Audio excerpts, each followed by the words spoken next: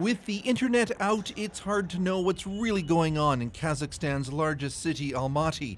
But the limited images, including of government buildings gutted and on fire, are grim. That's a protester's body lying in the street. Security forces fired automatic weapons with live ammunition, and the fear is civilian casualties could be very high. Kazakhs overseas who have relatives in the thick of it are fearful. Of course, it's a very worrying situation on a personal level, but then on the other hand, I'm also very worried about our sovereignty and, in general about the political situation. President Kassym-Jomart Tokayev called the protesters terrorists, but it appears many initially came out in anger over high gas prices. We're not terrorists. We participate in rallies, she said.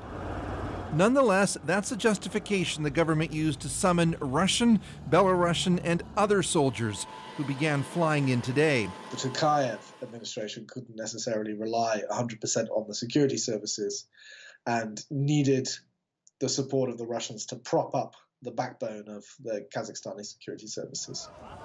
Kazakhstan is as big as Western Europe and is rich in minerals and oil, but increasingly there have been signs its population is tiring of authoritarian rulers.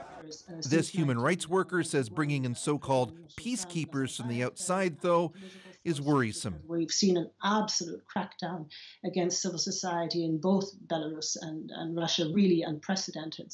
And I fear that such a scenario might be in store for Kazakhstan. Of late, propping up aging authoritarian rulers along his borders has become busy work for Russia's Vladimir Putin. He provided security forces and a political lifeline to Alexander Lukashenko of Belarus, and now it's Kazakhstan's leader that's pleading for help. Chris Brown, CBC News, London.